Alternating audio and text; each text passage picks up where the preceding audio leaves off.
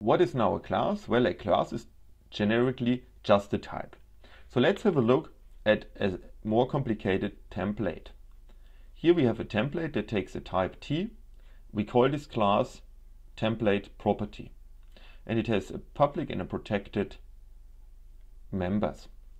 So in the public members we see the function set, which takes a value of type T, and then it stores this value in our storage, which is of type T. And we have a get function that returns T type and just returning the value stored in storage. So in that sense we have now this kind of idea of a getter and setter, what we talked about, now defined as a property template. So what can we do with it? Well, we can say we have a property int. So here we have the int type, here the float type, here the string type, three different properties. So three variables, it looks like three variables in fact, but those three variables, they are instantiations of this class for a certain type T. Whenever you instantiate a class, as the compiler doesn't know what type it is because there's no way to infer here, we have to specify explicitly the type that it should use for the specialization. So here we say we want to instantiate the property template with an int type.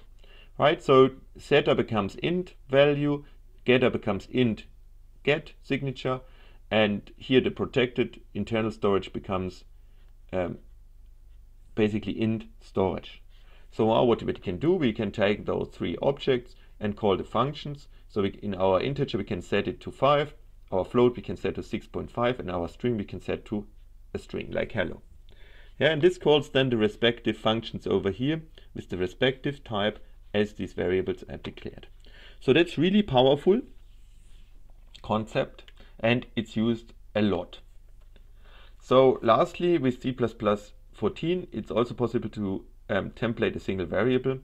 So I can have here a type which is called const expression, and which means it's done at compile time. I'm not talking too much about it, but the key point is I can say the type of this variable is type T, and I define pi using basically this type, and here I have a very long definition. So what I can do with it, I can see out pi of type int. So the variable, I will create a variable for this type instantiated and specialized as integer here. So what will it do? Well, it will output 3. I can output pi as float, which will output this number, and so on. Just that you know, so this feature is something that you may rarely see, but I just wanted to prepare you if you need it. So now templates are a bit more complicated in fact, because you can use more than one argument, so more than one class or object type in a template. So here we have a template that takes two types. It takes type T and V, and I call this class pair. So pair has two public data members, a first and a second, and the first is of type T and the second is of type V. So what can I do with it? Well, I can say I want to create a pair that contains an integer and a float. You see I put this in one angular brackets. So now int float is an object of this class pair with the type int and float in the order as specified here as type names.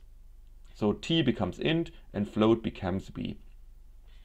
So now I can say int float.first, and this object is 5. Why does it work? Because first is of type int, and second I can set to a floating point number because second is of type float. So this feature is used a lot in C++. Maybe now it's time for you to think for a couple of minutes about some examples where templates could be useful, and yeah, have a go, and I will continue this video in 3, 2, 1.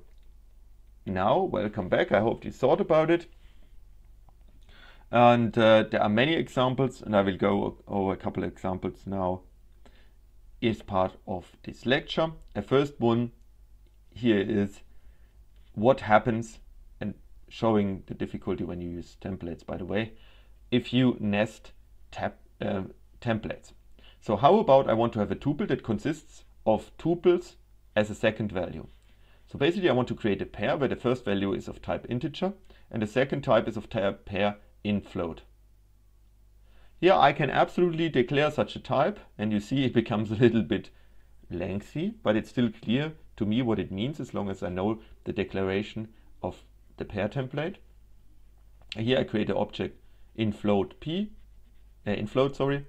and here I create an object p just to make it a bit simpler. So and I can say p.first is 5. Why does it work? Because first was of type integer. Then I can say p.second. What is p.second? Well, it's of type pair in float, right? So for this p.second I can say .first again equals 5 and .second equals 6.25. Right? So you can do a lot of nesting here, and this becomes very tedious to see sometimes what it does. Right. So if we want to use the template and initialize the variables easily, because that is a bit cumbersome, right? We have to do some modifications to our pair template. Particularly what we would like to do probably is we would like to say p is an object of this type pair int float, and p should be, when we create it, initialized with 5 and as a second argument 5 and 6.25, right, which goes into this pair. And in fact the compiler can make that work, and to make it work you have to change the template implementation. We should create a default empty constructor over here, and now when we create a new constructor we have to use call by reference and const. That's really important. And lastly we have to use here our initializer list for a constructor to initialize first and second of this type using the respective values over here, and that way it works automatically.